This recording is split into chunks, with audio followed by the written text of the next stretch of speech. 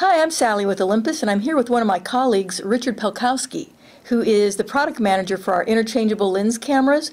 Those are all of the Micro Four Thirds pen cameras, the DSLR interchangeable lens cameras, and it's a pretty exciting time for us, isn't it, Rich? Oh, it certainly is. We've got a brand new category of product that you're going to tell us about today. It's called the OM-D, correct? That's correct. What is, I know we've got a lot of cameras out here, what is OM-D? OM-D is an entirely new category for us within the Micro Four Thirds family, and as you can see, it differs very drastically from our pen cameras that we've introduced previously in that it has an electronic viewfinder built right into the camera. The new OM-D product, is that the first product from Olympus that offers a built-in EVF in Micro Four Thirds? That's correct. There is electronic viewfinder option available for the pen products via clip-on with the accessory port. Okay, okay. Well, these look really similar in size, but it's the top part there that looks different. This one's kind of unique, though. It looks like a regular 35mm camera. It does. As you can see, it's got a lot of heritage and similar appearance to the OM-10 that I brought in here with me today. Yeah, check this out. I mean, you could probably mistake this for film camera, I think, if you were out shooting. Yes. Nice, nice. So, you know, it's got an EVF. Is the EVF similar to the EVF, what was it, the VF2, right? It's very similar in many ways, but it's also improved in many ways as well. It's got a much higher refresh rate for a more realistic view when you're, you know, composing on a moving subject or panning. And it also has a lot of high-quality optics built in to the viewfinder assembly, you know, in between that LCD chip that's in there, that little display that's in there, right, and the diopter on the viewfinder, which has a lot to do with the high eye point feature, the magnification, and even color balance, you know, that you're seeing through there. I see there is a built-in diopter on the left, and I'm looking here. Does this also have an accessory port on it? I'm going to pass that over to you. Yes, it has an accessory port, and it's actually covered with this little weatherproof cover here, which you can just pop off, because another unique feature with this product is it's our first Micro Four Thirds product that's actually splash and dustproof construction throughout. Wow, I know I read it's a magnesium alloy body similar to the E5, our top-of-the-line DSLRs, and that camera is a splash-proof design and dust-proof, so this is now a really small portable camera that has those same attributes in, right? Yes, and it's really the same level of weatherproofing. It's got a series of seals built throughout the body. You did mention its metallic construction. It's very sophisticated. The top cover, the front cover are separate magnesium castings.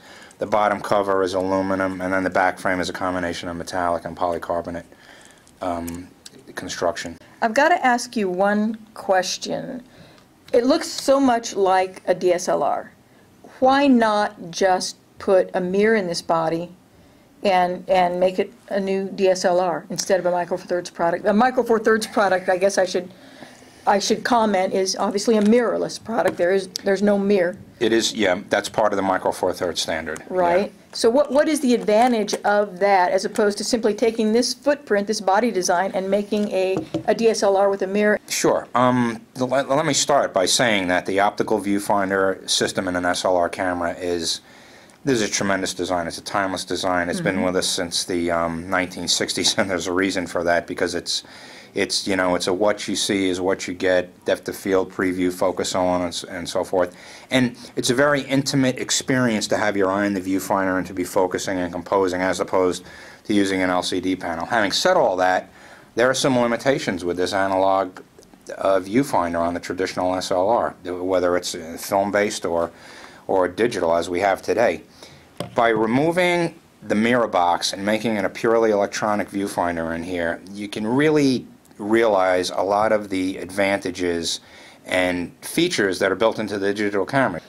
You know, one of the other things as I study this new product from Olympus, this new OM-D, one of the other advantages, I think, with the electronic viewfinder as opposed to a standard optical viewfinder is the fact that you can actually see the image as it's projected off the image sensor, correct? Yes. So obviously if you're making any exposure adjustments, where normally, you know, you would be able to look on the LCD and say, oh, you know, I can adjust the exposure, see it on the LCD. Now, with an EVF, you can see that through the viewfinder without ever taking your eye away, correct? Very much so, and it's a great aid to the photographer. You know, a very experienced shooter, you know, you pretty much know what you're going to get when you're shooting manually, but it's great to have that preview. You know, additionally, in very dim or bright conditions, the analog viewfinder has a lot of limitations because you might be able to see what you're composing, but you're going to lose a lot of detail. It's a lot more difficult to manually focus if you have to. With the electronic viewfinder, it's going to automatically compensate in dim or very bright conditions to make it easier to compose and to see what you're doing with your control settings on the camera. It's taking, as you said, it's taking advantage of all the technology that we have to date into a really very sophisticated product that's designed for the way people use cameras. Yes. I guess, let me ask you this. Is the model OM-D, or what's the actual model name? What's the... Well, OM-D is the family. Okay. Within Micro Four Thirds. Actually, the product name, as you can see here on the top of the camera, is E-M5. Okay, so it's an EM5. All right, good. So EM5. What else besides built-in electronic viewfinder? Well, it shares a lot of the features with the previous pen products, but it's got a lot more going on inside that's new. The EVF, as I mentioned, it's totally a new method of integrating it into this product. Right. Now, I do know that there's a completely redesigned, this is really interesting, a completely redesigned image stabilization system in this product. It certainly is. It is now what we're terming a 5-axis AF system. Okay. So, you know, previously we could compensate for, you know, movement, you know, up and down and, you know, right to left, but actually, you know, what we found by studying, you know, camera movement, and then looking at the resultant images that they captured, there's a lot more going on. It's really more likely that you're kind of going like this with the camera, rolling, or maybe or a little bit like this. So you're either tilting, you're back and forth, or you might be rolling. Okay. So there's entirely a new circuitry to control that, a new gyro to detect the movement. But also the IS unit itself is completely redesigned. It's faster, it's more precise, it can detect and compensate in all those different directions. And what's really amazing that I think proves the point of how fast, responsive, and accurate it is, that IS system is now also being employed during movie shooting. Oh. Whereas previously you had the electronic type of image stabilization. Yeah, no, that's, so it's actually utilizing the physical IS system during movie shooting. Yes. If you're filming now and you're walking or even running at it, as long as it's not an erratic movement, it will actually be able to stabilize. It's almost like having a little steady cam inside your camera to some degree. Yes, that's correct. That's very, very cool.